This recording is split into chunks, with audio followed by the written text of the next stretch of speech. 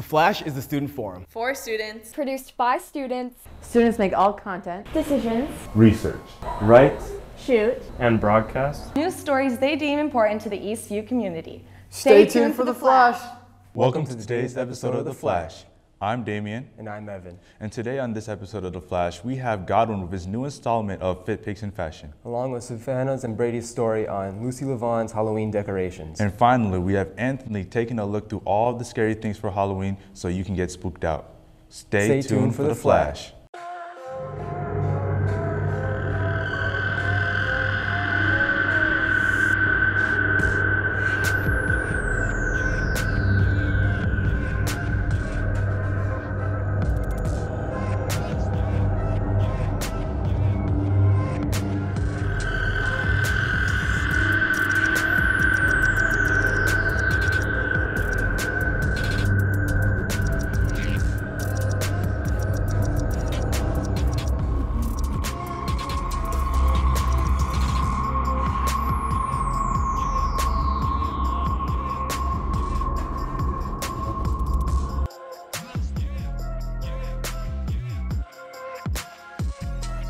These costumes are pretty cool, don't you think, Evan?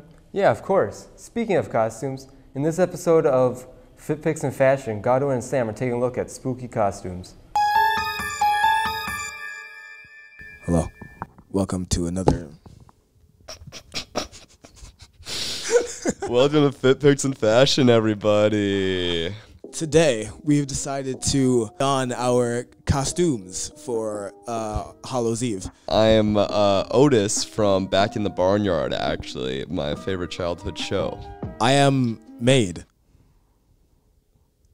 As you can see, we also have costumes on, but you guys, maybe you need costumes. So we're going to give you some of the most common costumes last year and our predictions for what this year might look like, and then maybe you guys can take some ideas. Who knows? My first common costume from last year, the Purge masks. Yeah. There were a lot of those. Iconic, very iconic. Very iconic, very... Overdone. Number 2, the bunny. You're taking some inspiration from that, aren't you? I have taken a little bit of inspiration from that with the ears. We have Fortnite. Nothing else, just Fortnite. My favorite guy was the guy who cosplayed as Ninja and then started streaming on Twitch and then got like really big off of it. Oh, yeah, Ninja. What? Ninja, right? No, he was What?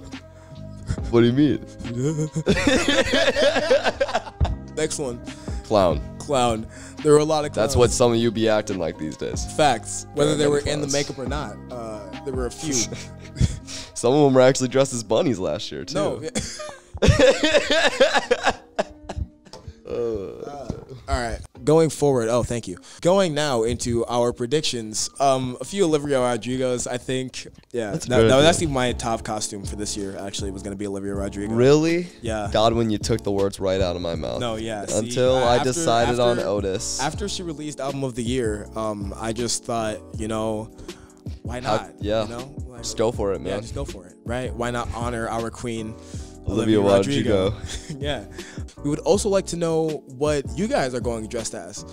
So please send us pictures of you guys in your Halloween costumes over at EVHS Media. Very excited for this year's Halloween. Please stay safe, stay healthy. Stay drippy, my friends. Wow, you have to love the look of those costumes. Yeah, and if you'd like to be featured in the next episode of Fit Pics in Fashion, make sure to message Godwin.Agbara on Instagram or go to the EVHS media page. Don't send any bad photos. Hey Evan, are you decorating your house for Halloween? Yes, I am. Why do you ask? Because Lucy LeVon and her dad have seemed to made an abundance of decorations on their house. Savannah and Brady have the story. Here I am in front of the LeVon residence, one of the many families who goes all out for Halloween, and I wanted to know why. Why do you go all out for Halloween? It's Spooktober. It's Spooktober. It's the greatest month of the year. So we celebrate all year long. I mean, all month long. We did not always do this. My dad just recently bought, I swear, 400 boxes of Halloween decorations, and every single day he has been putting more and more stuff out, and it's all on his social media that he's promoting. Every day for the entire month of October, the LeVons put up a new decoration. What are some things that your friends have said about your house? Well, everyone likes to come over because they all like to take photos and put stuff on Snapchat. We're going to spend Halloween here just so that we can scare little kids and all of that, so they're all very excited about it. Have you noticed that this has impacted your neighborhood or even people passing by?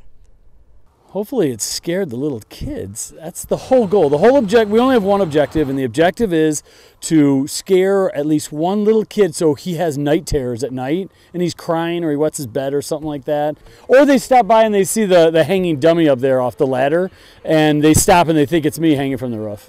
Greg has one last message to share with everyone. Embrace Spooktober. That's all I have. That's the most important thing. Embrace Spooktober.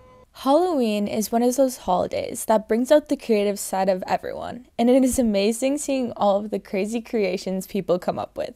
Signing off for The Flash, this is Savannah. Did you know that Greg has a TikTok where he posts most of his new decorations daily? Go check it out at the.real.novelg. Wow, I'll have to check it out. Are you doing anything for Halloween this year? No, I don't have anything in mind yet. Don't worry, there's plenty of things you can do this year. Anthony has a story. It's that time of year again, Eastview. Crisp fall air, the smell of freshly fallen leaves. Spooky season is upon us. Need pumpkins to carve for your house? Or maybe a photo shoot? Find great pumpkins at Paul's Market in Apple Valley. Paul's Market has a wonderful selection of pumpkins to choose from.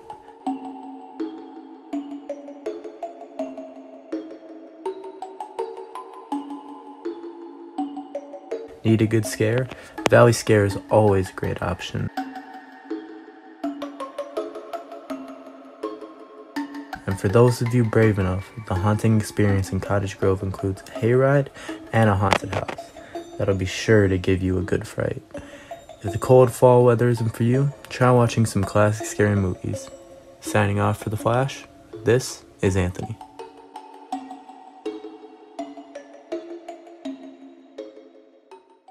Wow, those seem pretty fun. Looks like that's all we have for today. Make sure you have a happy Halloween and stay tuned for the credits. Hello, my name is Dr. Tony Arcapolio Moses Apalapa Saca Alfredo Pescanito. Recently, I came across a boy who seemed a little quaky. This gave me an idea to create a world-changing disease affecting the teenage mind and body. After intense research, I was finally able to bring in the first test subject. Alright, this is test patient 001. This is the first patient we have on testing for the Halloween fever. Luke Cobbeck, can you tell us a little bit about yourself? I play football and wrestle for Eastview High School. I live in Apple Valley. How are you feeling right now? Feel normal. It's a typical Wednesday. Just nothing going on really. How about your emotions? You know, my emotions, I feel relaxed, chill. 1 week after the first patient's injection, I realized the disease could be worse than I thought. Research showed that teenagers could be affected in serious ways, such as coughing, wheezing, crawling, even rolling. Sometimes the side effects even include dressing up as Halloween characters randomly and even being addicted to sugar. After 2 weeks, the patient had gotten so out of control, I had to lure him in using candy corn.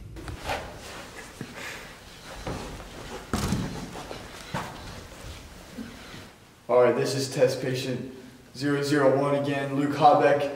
Luke, how are you feeling? You know, I feel energized. I got more energy. Feel great. How about you, man? You feel great? I feel great. How has your experience been this past week or so? Oh, you know, candy corn is just coming out everywhere. I think it's just coming out of my arm or sleeves. I see candy corn, I just go for it. Luke, you seem a little different from our last interview. What's happened? You know, my hair's growing more. I think I got candy corn coming out of me. You know, it's delicious. I just need candy corn all the time. So has it been like a real problem? Like, how do you feel when you don't have candy corn? Oh, no, it's not a problem. I just get angry and just super angry when I don't have candy corn, but I don't think it's a problem. During this process, I secretly gave the Halloween fever to 5 students from Eastview High School. Could you be one of them?